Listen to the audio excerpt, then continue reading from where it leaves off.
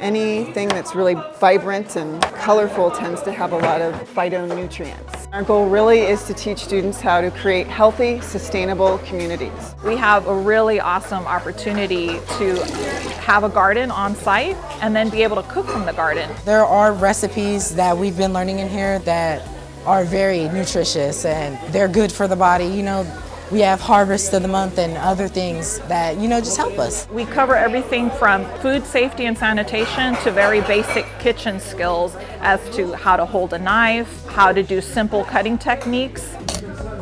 They love being able to grow their own food, cook their own food. They like to see how they can redesign their campus using technology like AutoCAD and Photoshop and SketchUp. They learn how to be landscape architects. I focus on the principles and elements of design that will allow the students to change and alter the environment around them. So this is our Pacer Quad project that we're currently working on. There's this giant empty space and we want to do something about that. The reason why we're doing the mental mapping is to understand our campus more. Just like students in the past who designed the promenade, we're designing a quad. We want to use permeable pavers, trees, lots of green stuff to make it very environmental friendly. It's pretty fun when you're involved in your school and you can make a difference in how other people think of your school. Make sure you guys are focusing up here, sketching. I expect them to come out knowing some of the principles and elements